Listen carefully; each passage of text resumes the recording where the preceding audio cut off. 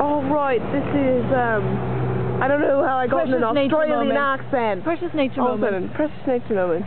With Professor Dick Van Dyke, Professor Dumbledore, and Professor Chasness. So here, I don't know if you can see up there. Oh, I can't zoom in. Shit. But you can hear the elaborate. Be quiet for a moment. Fine. The mating call of the young heron. It's seriously like 6 o'clock. Oh, look, I see some frogs. I see. Oh, I should probably zoom in, but I can't. So we're just going to pretend we saw that. But anyway, this is currently the nesting season for the great Heroness. Herononium. Badong dong dong badong badong dong bomb bomb bomb bomb.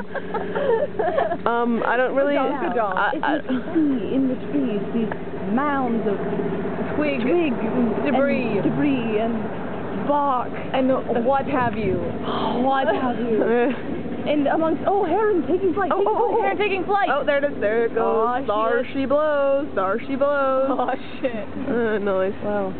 Well, okay, you can stop flapping your wings. Now, whoever has the biggest nest will get is considered to have the biggest penis. Translated Wang Doodle. Now, yes, in a heron society, a nest is equal to a penis.